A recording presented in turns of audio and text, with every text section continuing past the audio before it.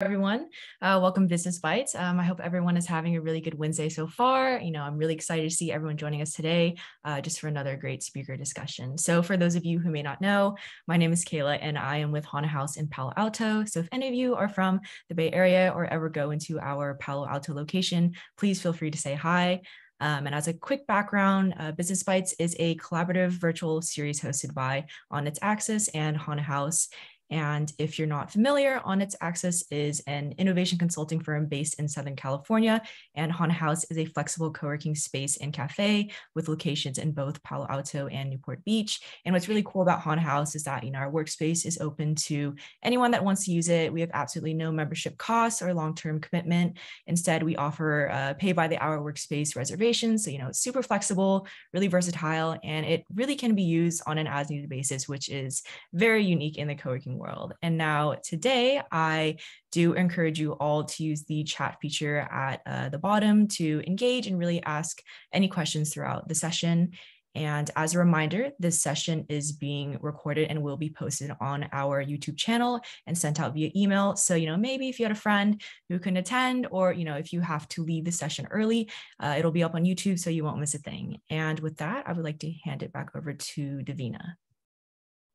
Awesome. Thanks, Kayla. So today we have a really great session planned for you. And what's really exciting is that we have our very own Kelly O'Connell, who I'll give the opportunity to introduce herself, but she'll be leading today's session, really diving into exceptional leadership and providing us with some strategies for how to lead an enduring company, whether you are currently doing so, have plans to do so. Kelly will be able to provide some of that to us today. So I'll go ahead and turn it over to Kelly to introduce herself, and we'll jump in. Well, thanks, Davina, and thanks to everyone attending live and to anybody listening in. As Davina shared, my name is Kelly O'Connell, and my career has brought me to participating here on Business Bites. I started in mergers and acquisitions and had an opportunity to work in the financial sector. From there, I went on to become an executive at one of the largest professional staffing and management consulting firms globally, where I had the opportunity to work with organizations large and small. So from what were small startups that are now unicorns and decacorns to some of the largest enduring Fortune 500s that have remained on that Fortune 500 list. Today, I run the people division at On Its Axis. I am the interim CEO for Fairstream, which is a platform as a services company, and I'm a managing partner for a venture fund that's investing in early stage startups that are building tech-enabled solutions to solve for historically underaddressed problems in the world, particularly in a few verticals. And so I bring all of that experience together to have what should hopefully be a fun and informed conversation about what it takes to lead an enduring company. But first, my favorite fall activity. I am an East Coaster by trade. Today, I split my time between the East and West Coasts, but it doesn't feel like fall until a day out apple picking, particularly apple picking when it's slightly cold, and at the end, I can have a warm apple cider and sit by a fire. So that's my favorite fall activity, harder to find in Southern California where I am today. Hopefully you all write in the chat what your favorite fall activity is. That's great. We do know that I believe next week is the first official day of fall, September 22nd. So that is, exciting. It's definitely my favorite season. So I'm with Kelly on that one, being on the East Coast. That's certainly one of my favorite activities as well. Yes, pumpkin donuts. Pumpkin donuts, yes. Iced apple cider donuts. I'm an apple cider girl.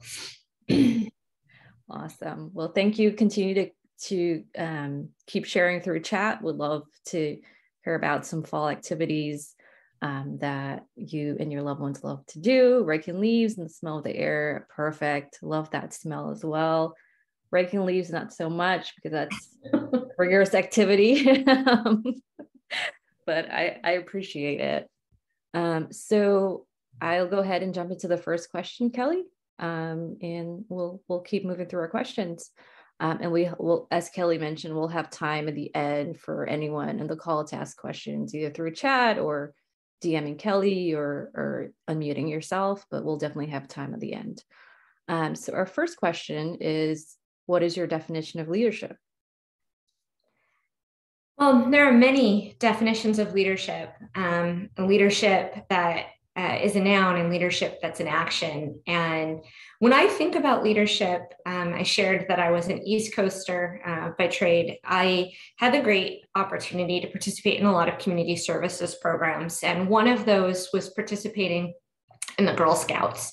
And when I think of leadership, inevitably that early Girl Scout mantra is what is the foundation for my understanding of leadership. It's this idea of being honest and fair, finding courage and strength, but also using resources. And this idea of self-respect, which for me always brings also a respect for others and a desire to impact the world.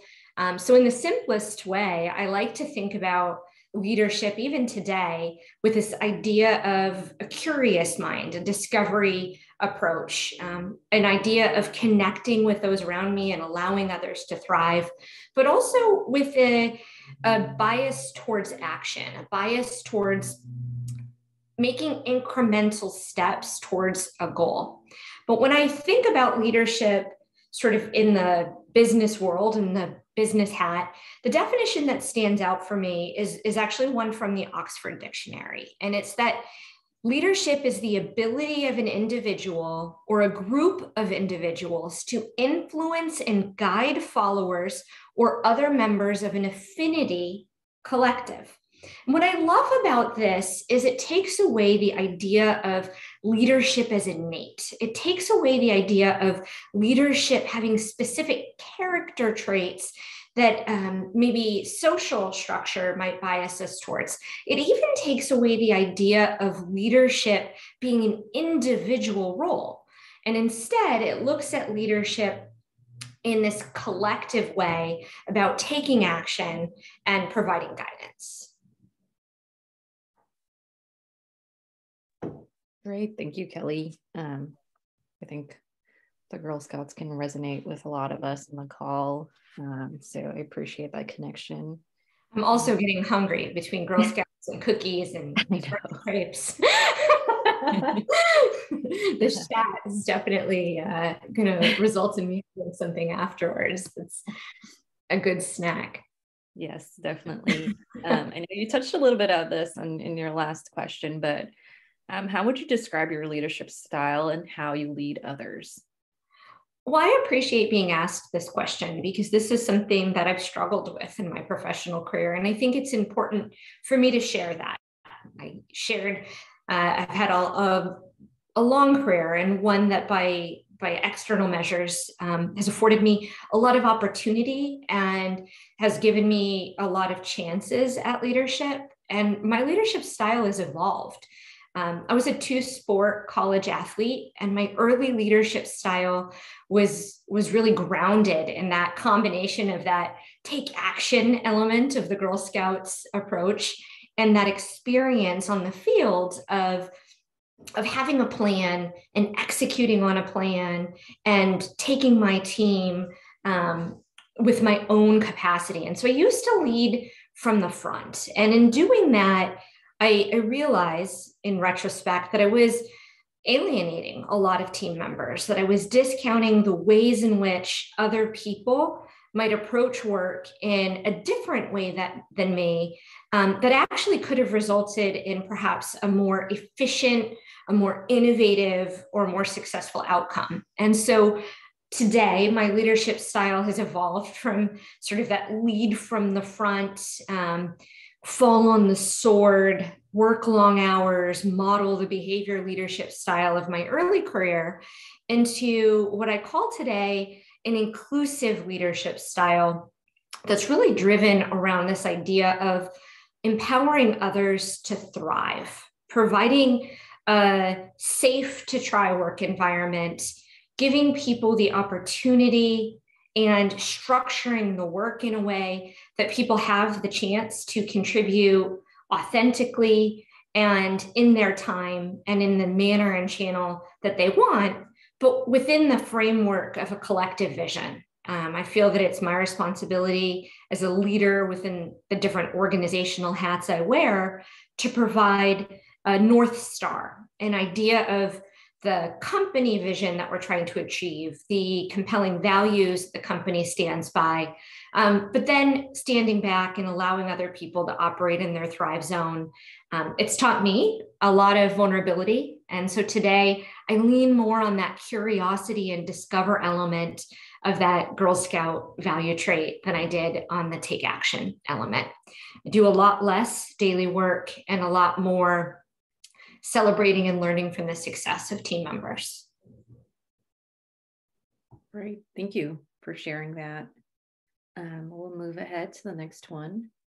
So to follow up on that, you talked about, your personal style and convictions, but what do you think makes a great leader, and which skills do you use most often in your leadership role? I don't believe in one element being a character trait that is the solve all for leadership. I think it's really important in this concept of inclusive leadership to continuously evaluate and reflect on the strengths of those around. So the observational skills of listening, the observational skills of creating space for others, of providing room for a team to collaborate. Those are elements that I think are really critical to designing a safe, engaged employee work environment. And so this idea of diversity, equity, and inclusion is for me at the core of innovative leadership. It's at the core of inclusive leadership. And it's not just around the elements of racial diversity or of kind of behavioral diversity, but it's truly the different ways in which we work, looking at people who are experimentation oriented versus people who are research and think driven. And so really observing and being able to identify the skills of the team and then helping those team members to lean into the areas that will empower them to feel and find success at work is what I work on the most myself. I think what makes a great leader, if I had to choose just one thing, is recognizing that a leader alone doesn't make for an enduring company.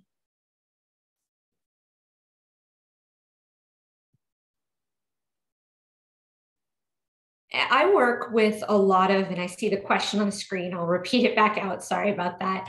What is one mistake you witness leaders making more frequently than others? The desire to jump in, the desire to help. And I find that this happens, is particularly true with well-intentioned leaders and entrepreneurial leaders at the early stages of their companies as they begin to scale. So I have the opportunity to work with both startups and what we would call enterprise organizations. And I would say that the mistakes I see leadership making in those two environments are very different. In the startup organization, there tends to be a leader at the center dynamic that takes place. Their leader created the compelling vision. They gathered people around this vision for whatever problem the company is solving, for the audience that the company is going to be working with. They're able to create a collective energy around the organization and the company culture they're building.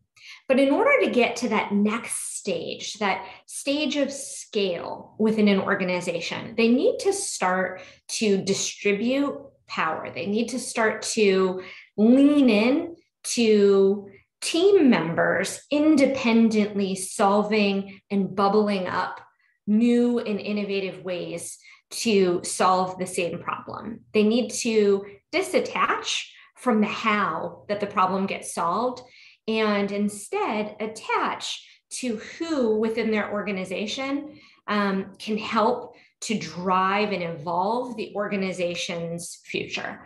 And so as we think about those early stage founders, it's holding on too long to the leader at the center business model, holding on too long to the idea that the leader has the only vision for the company, that the leader knows best the customers, that the leader best understands the problem.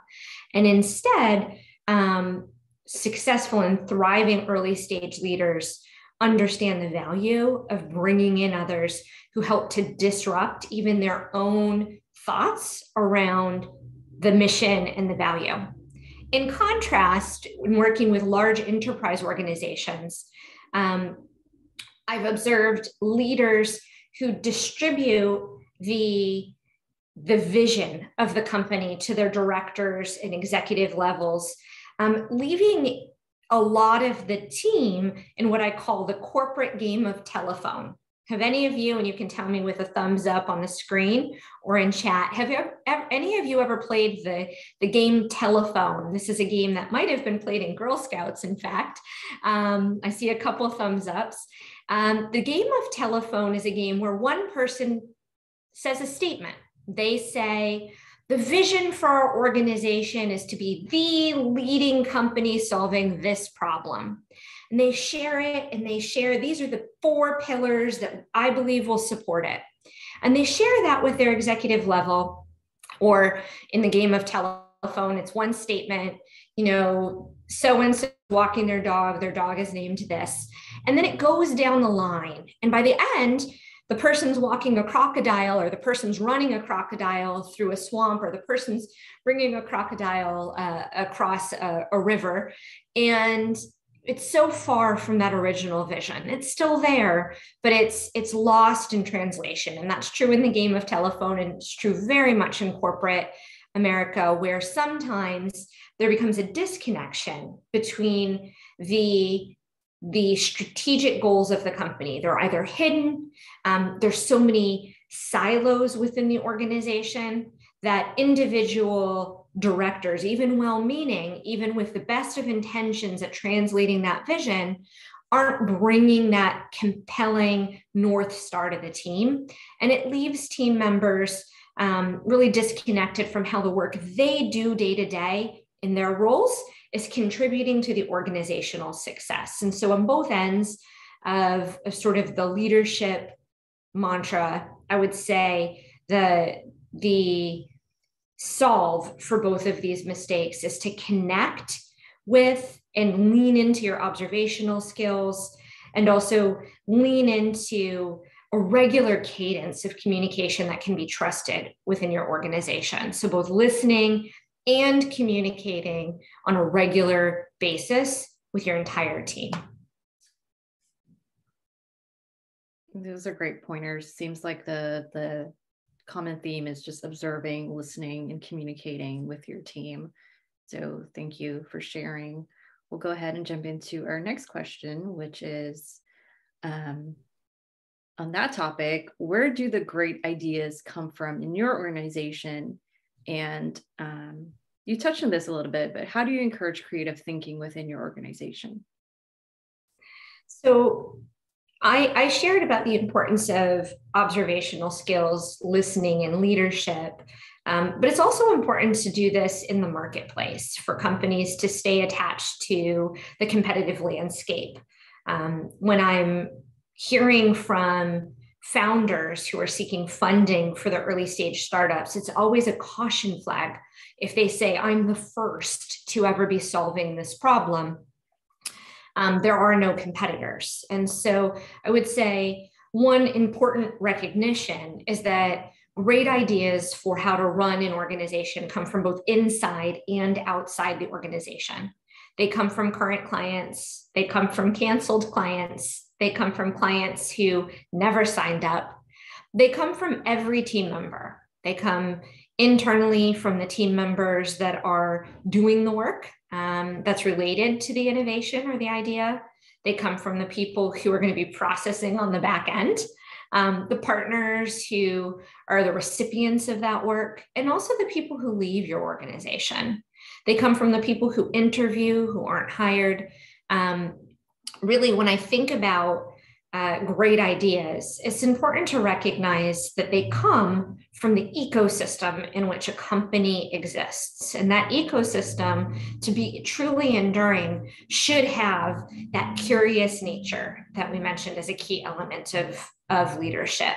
The ecosystem will provide a lot of insight, but great ideas within the company also come from creating a safe environment. I mentioned this idea of safe to try. At On Its Axis, we have a philosophy that we call fail forward. Probably to the disdain of some team members, this is a very important element of our iterative approach to solving problems. We leave problems out in the air for the whole team to think about. We'll share out an assignment. We'll say, we would like to achieve this. And we spend some time giving team members the opportunity to ask why we want to achieve it, why that's the goal, to come up with innovative ways to approach how to collaborate on solving the problem. Davina, who's here on the phone, and I can talk about times where she and I have been working together on something, and I have in my mind that we'll collaborate in a Google Doc, and she creates a template in Google Sheets. And at first I'm totally puzzled and I don't understand why, but we'll create a dynamic where I'll ask, how did you choose Google Sheets over Google Docs to collaborate on this particular engagement? And I'll see that it's a different way of framing the problem that she's approaching that actually helps me think about it in a more holistic way.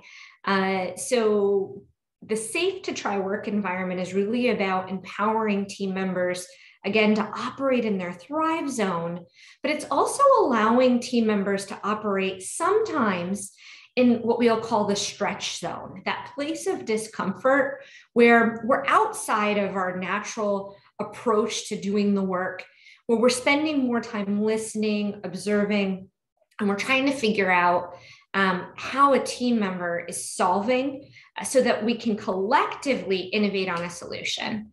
Another way to call that is the Karate Kid method. Sometimes we don't know where we're going at the start of problem solving, but we find out together as a team, and usually faster than if we took the approach of lead from the front. Great, thank you. This is sort of similar to the last question, but you talked a little about comparing a startup versus a larger company. But as we think about an organization getting larger, there's this tendency for the institution to dampen the inspiration. How do you keep this from happening? I think this is such an important concept when we think about scale, when we think about an organization. We often start to think about repeatable process or systems. We start to, maybe the word bureaucracy might come up, because we start to focus on risk management in a way that we don't at the earliest stages of startups. And that's an important part of running an enduring company at scale, is having systems, is moving out of firefighting mode, is moving out of rapid innovation into kind of a continuous improvement innovation mode. But it is important for organizations to be able to operate across the innovation horizons. By a show of hands, for those of you who are in the room, are you familiar with this idea of innovation horizons? Okay, a few of you. I'm going to spend just a minute just talking about innovation horizons. So as we think about enduring companies, one of the concepts is that companies move from what we'll call startup stage to what we would call mid-market stage to an enterprise organization. And this can be based on total customers, revenue, size, number of locations. There are a lot of different ways that the market measures the different stages a company is in.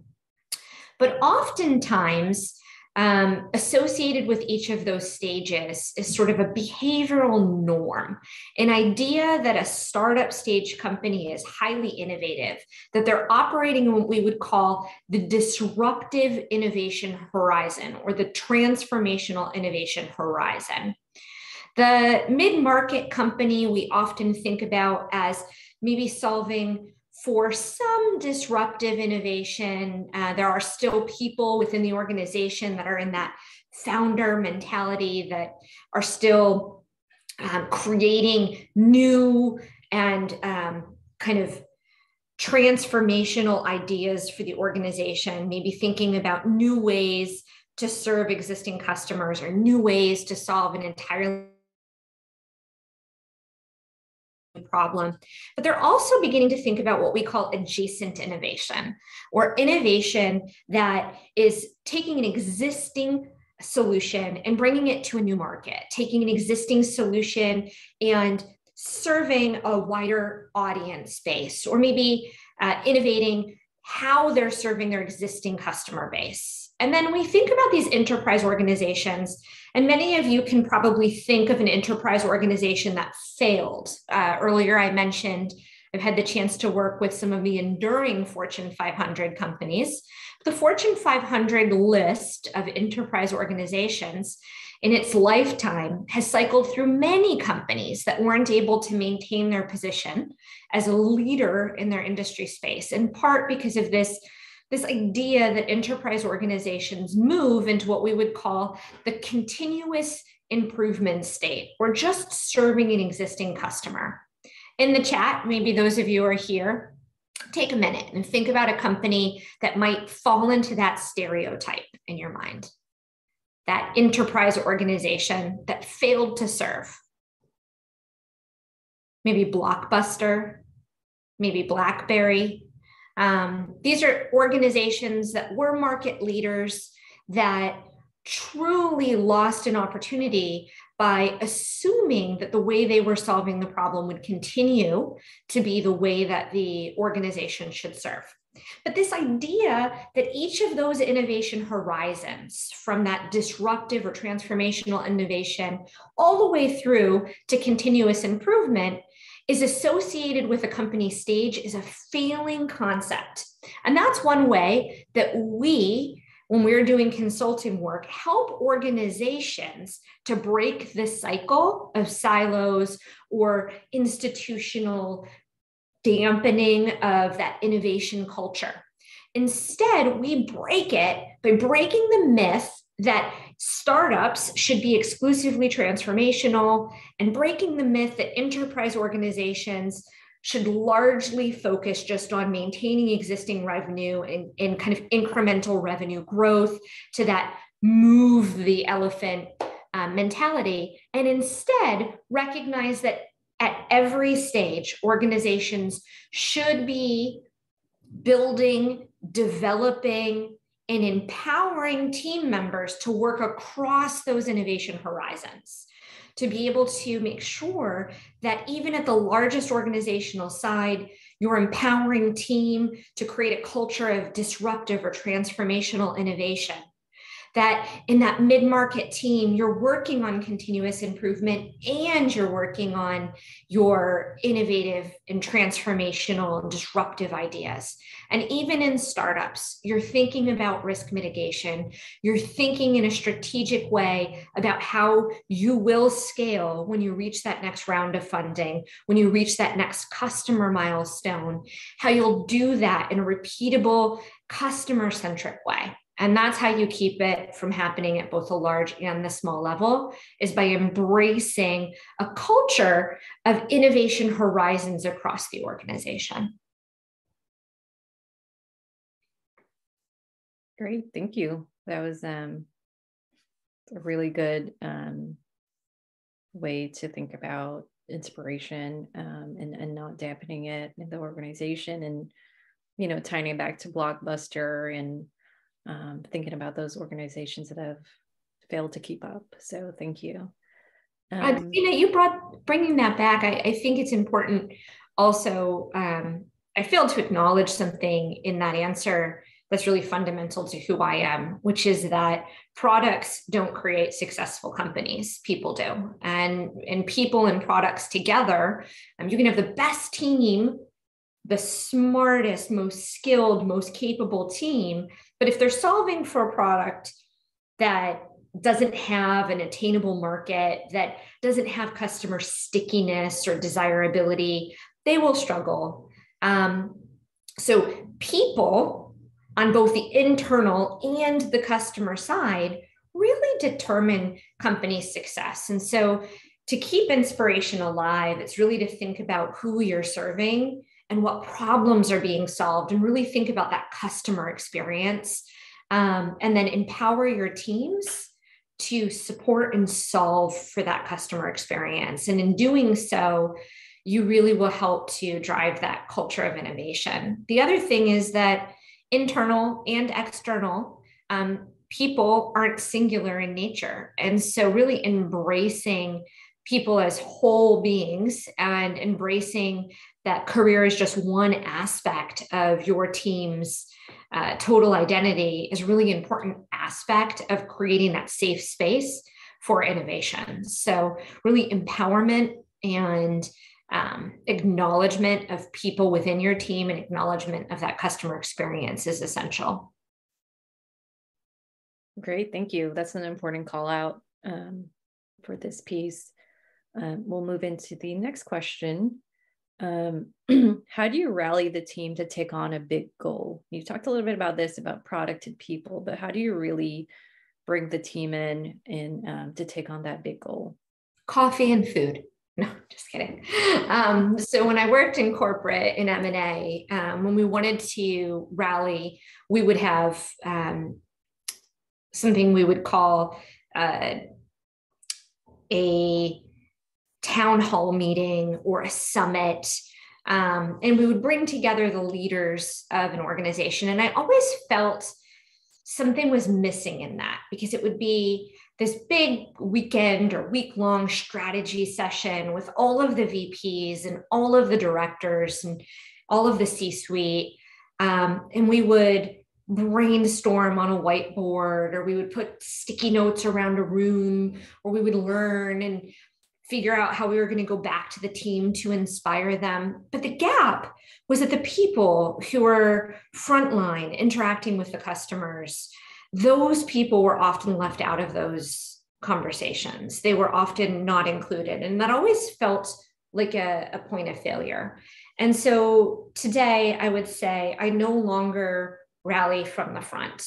I really listen to the team for where the team energy is bubbling up. I listen for what work are we working on that seems to be creating fatigue, that the deadlines keep getting pushed back, and how can I help support that? So bringing people together to talk about what's not working when I observe that something's slow within an organization, creating a dynamic where the flow, the natural ebb and flow of how work gets done, and the dynamic of how the team collaborates together to accomplish things is actually a great way to get the team to take on a big goal. The other element is really something I mentioned at the beginning of this conversation, which is about helping people to understand how the work they do at every level of the organization is supporting those organizational pillars, those milestones that we as a leadership team have said are important to the company's success. So not my success as a leader, but the collective success that we're all working toward as an organization, which we all know. So being really clear about what are we marching toward as a team? Why did we choose those goals? Having the team be bought into those goals, and then helping to ensure that every member of the team, from our executive assistant to the person running payroll to the third-party contractor that's helping with an element of our business in our data security, they all understand the business that we're running and our key objectives, and they do it succinctly. And having the team understand how their work contributes to our ability to collectively shine, to collectively achieve milestones, to me is the best way to rally toward a big goal. Plus food. Food is always good, and coffee. You know, that's it's very practical approach to taking on a big goal, and I guess tying it back to the big picture, right? It's really important to understand how do your daily tasks tie back to that big goal. So I appreciate that. We'll dive into the next question. How can organizations balance the tactical versus the strategic imperatives?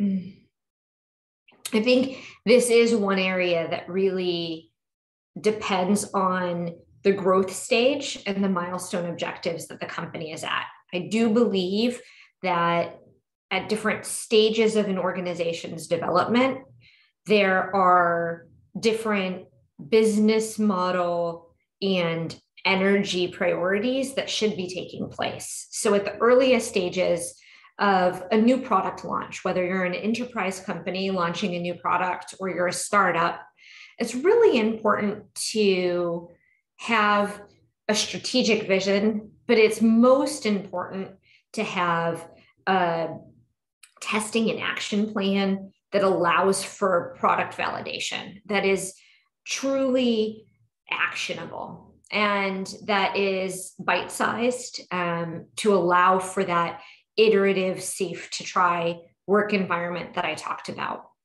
Whereas as a mid-stage company, you're at a very important growth point. It's very hard for an organization to go from 0 to 100 employees, to go from 100,000 to $10 million in annual recurring revenue, ARR. These are milestones, but it's even harder to move from 10 to 1,000, from 10 million to 100 million. And it's really important at that mid-scale stage to start to put effort toward the business model and strategic imperatives, building out that pillar system, building out the collective team that is designed to help create that goal. So really thinking about where your organization is or where your product, if you're an intrapreneur within a larger organization that you're responsible for a specific product, where your product is in a life cycle, and then determining that balance between tactical, actionable work and strategic and visionary work is really important. So really just tying it to where you are in your organizational growth. Great, thank you. Our next question is, we're towards the end, so we'll do this one for the audience. What's one piece of advice you have for those currently in our audience, preparing for leadership roles or currently in a leadership role? Stay curious, continuously learn. I think that there are many people from my early career who would say I have no right to be giving this talk, and they would have been right. I had no right in my early career, in spite of being promoted several times and being given the role of leader within an organization. I certainly hadn't earned it. And my true leadership skills are really coming from learning to become vulnerable, learning to accept they don't have the answers, learning to accept that other people on the team will understand how to approach a problem in a way that's better than the way that I would approach it. Understanding where my strengths are for the organization and the limitations of those strengths, and surrounding myself with people who are better for me was instrumental to my growth. And so if I could give you just one piece, of advice. Don't let an early mistake deter you from leadership. Create a safe to try work environment in your career. Surround yourself with people who will empower you with candid feedback, even if you don't want to hear it. And give yourself the ability to learn and grow as a leader. Don't give up, but also don't assume you have all of the answers. And don't always lead from the front. Sometimes you lead by listening.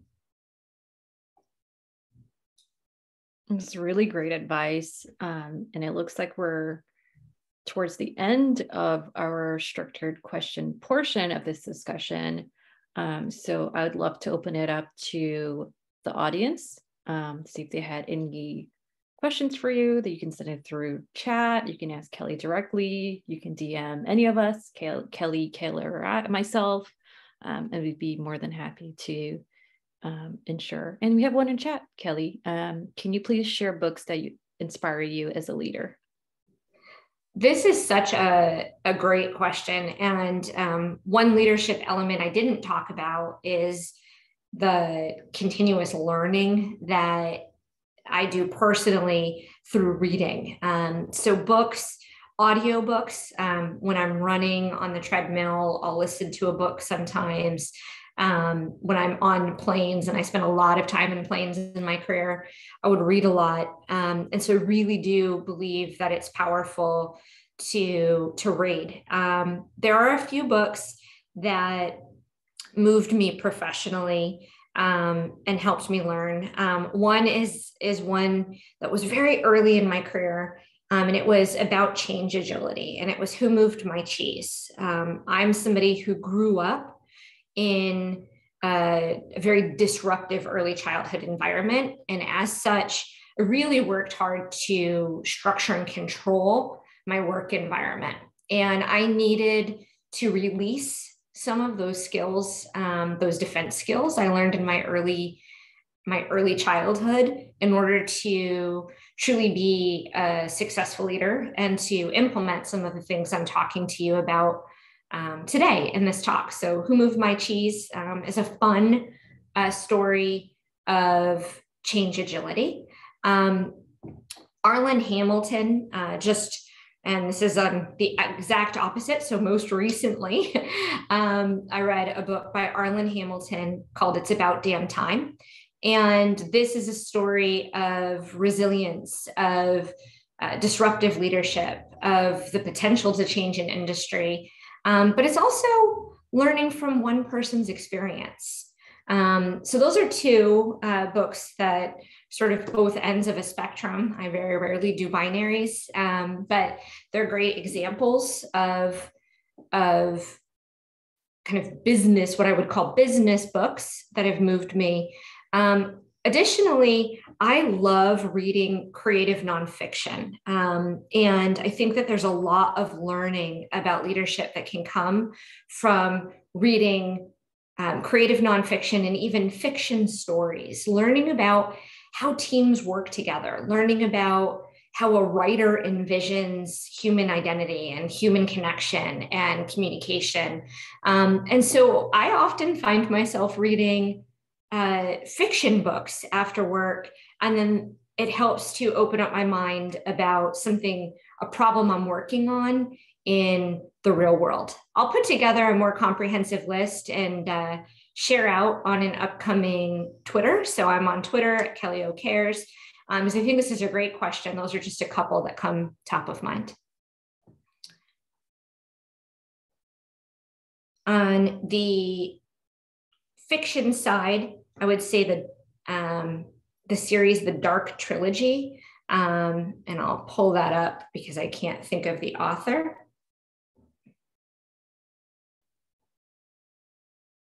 It was a really great book series. What is that book series? I'll have to write it because I can't think of it right now and I've got it wrong. So, but great question.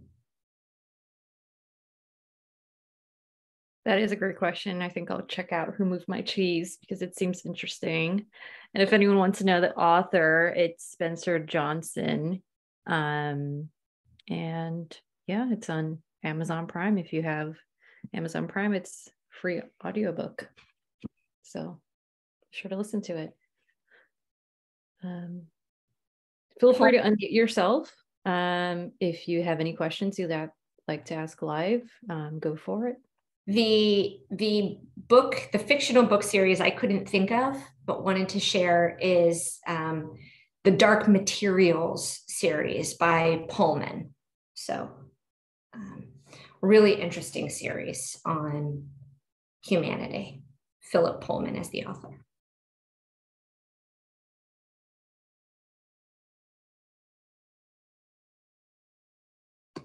Any additional questions? Anybody want to talk about apple cider donuts again?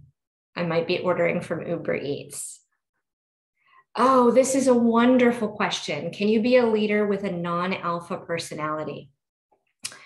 I would say without a doubt, you absolutely can.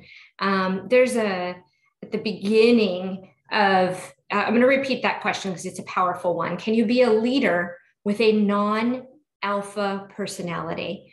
And my answer is an unequivocal yes, you absolutely can. At the very beginning of our session today, I mentioned breaking some of the stereotypes of what a leader is. And we are given many images in fiction, in television, in even business magazines and white papers on the role of leaders. Statistics will say that CEOs of Fortune 500 companies are more commonly over 6 feet tall. There are many stereotypes that lead people to pursuing a leadership path. And those are just what they are. There are stereotypes. There are invisible barriers that people that are outside of those stereotypes have to face in order to advance as leaders.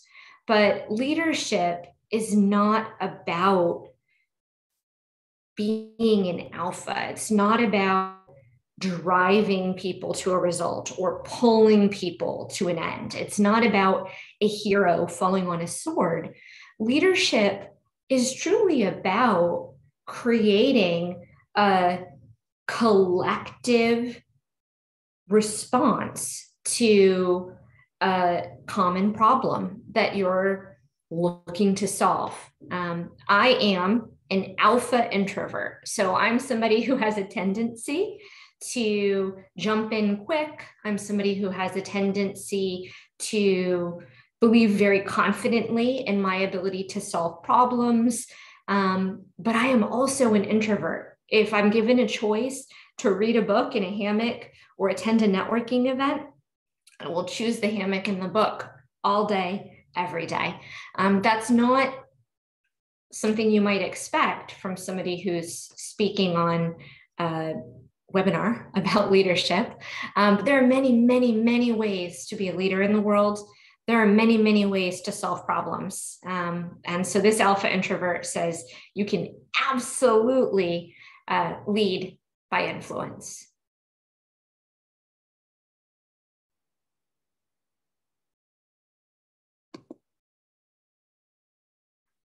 Any other questions? I love these questions. So it's different and great. So keep asking. Hi, Kelly. I actually have a question. So being an exceptional leader yourself, do you currently have any, goals for yourself, maybe in terms of like your leadership style or things that you wish to accomplish as a leader moving forward? Always. So one aspect that I work on is giving myself grace. I am very goal driven. I am somebody who for a long time really required external validation for my own understanding of worth. And that external validation came from promotions, achieving milestones, receiving awards,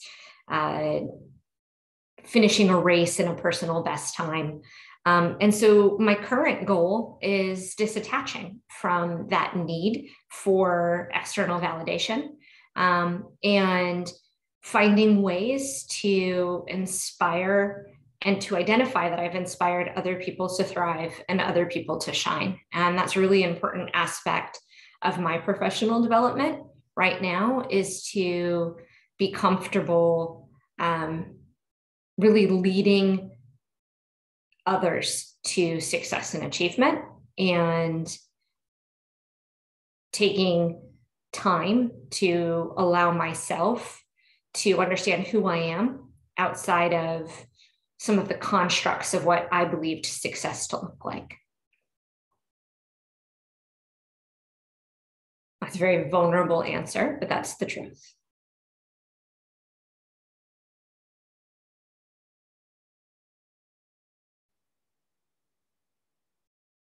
We have 2 questions that came in through chat, Kelly.